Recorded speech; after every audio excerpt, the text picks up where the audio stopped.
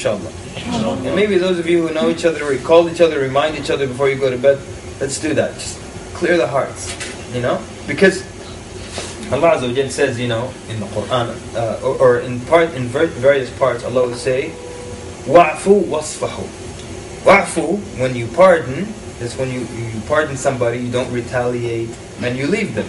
Okay? So somebody said some bad things about you, you pardon them. Now, but Allah Azza wa Jalla says wasfahu, because safh is deeper than pardoning. Because you might pardon someone, but you still have issues in your heart. I'll give you a reenactment. It looks something like this. So let's pick on sisters. A sister is sitting down and laughing and having fun with some other sisters. Then a sister that offended her in the past walks in. Alright? The sister did some things against her and she forgave her. Wait for everyone to get settled.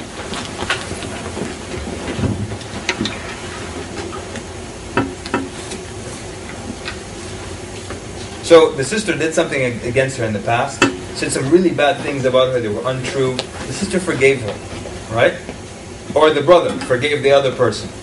So you're sitting with your friends, you're laughing, and then when you turn, you see that person enter the room.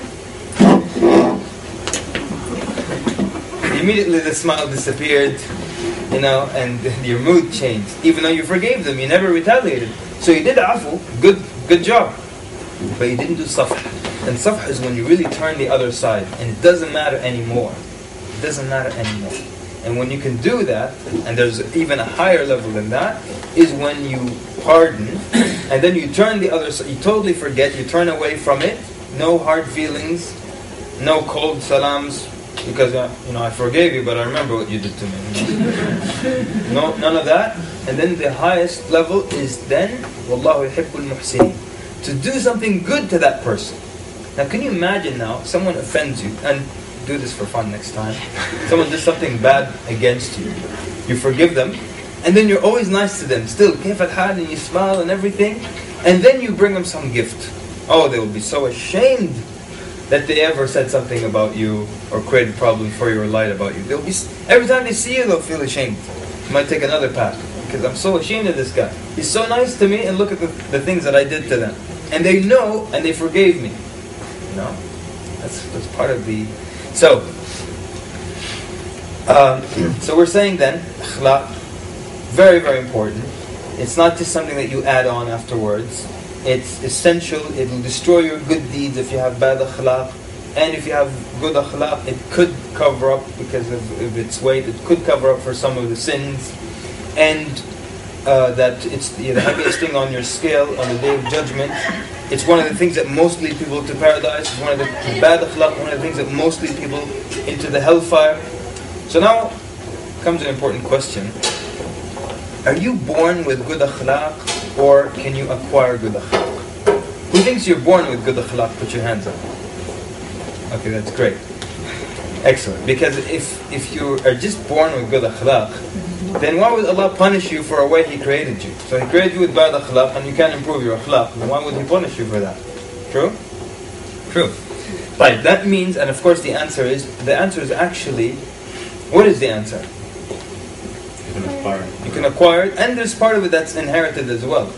Right? You've seen a guy with a calm father, and he's very calm also? No? Yeah, you've seen people like that. You've seen, someone who never ever loses his cool, then you visit him at home and his father never ever loses his cool. That's where he got that from. So they tell you part of it is like that, like kind of inherited, and the other part is you can acquire it. You can improve your akhlaq, and that's the good news. Now, we live in a society where this exaggerated sense of individuality. Exaggerate, I say, because sometimes you want to advise a Muslim brother and tell him that, or your sister, and you say, look, this issue, and you bring it in a nice way and everything, but then they just write it off as, what? This is who I am. So many times you try to give people advice about their akhlaq, and they tell you, well, I understand that, but that's who I am. What do you mean that's who you are? You don't want to improve at all? You're just doomed to be bad-mannered, You can't improve whatsoever? You want to put some effort? So that's who I am. Or this other thing where we believe in this weird duality where Like one person was telling me, you know, we could be in a board meeting and I will say the rudest and harshest things to you, but then we'll go out after the meeting and we're friends again, we'll go get kebab.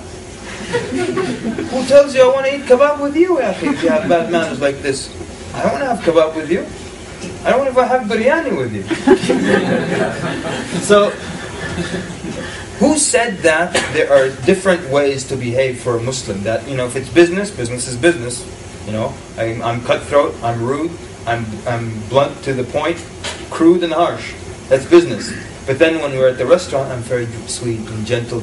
You know what? I'll tell you about this one guy that I knew.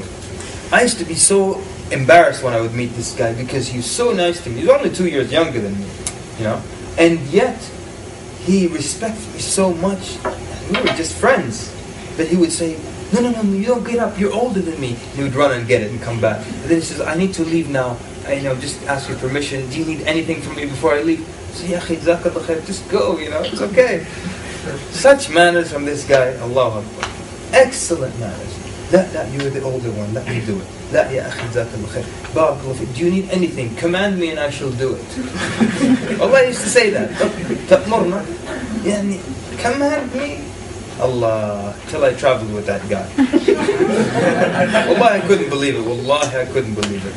That it was the same guy. I had to check somehow. Is this that guy?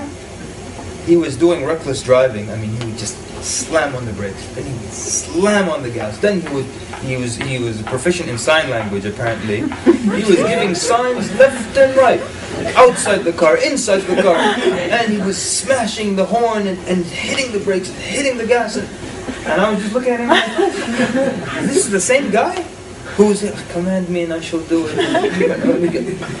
So it can't be like that, yani, that your akhlaq is just, here I can have good akhlaq, in business, in driving it's different. I know one brother, whenever he's driving, he takes off his kufi. He doesn't want to give a bad image to Islam. Because he knows people, you know. So the minute he's in the car, takes it off. This is some other hymn. And then when he puts on this, you see this a lot with basketball. And I would love that, you know, our good akhlaq become a part of who we are. Not part of who we are in the masjid. You know, it's strange when I see brothers play basketball, and you know suddenly they start saying things and phrases and strutting and doing very strange things like that. The same group that was inside the masjid a few minutes ago. You know, I don't want to reenact what they do, yani, but really strange akhlaq. Anyways, by the way, is sports good for akhlaq or bad for akhlaq?